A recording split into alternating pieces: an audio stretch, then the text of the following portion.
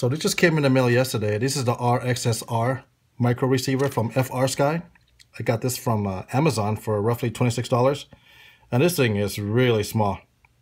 Here, for comparison, this is my XM Plus. You could actually see it's actually a little bit smaller. That's pretty cool. And this thing has full telemetry, and this does not.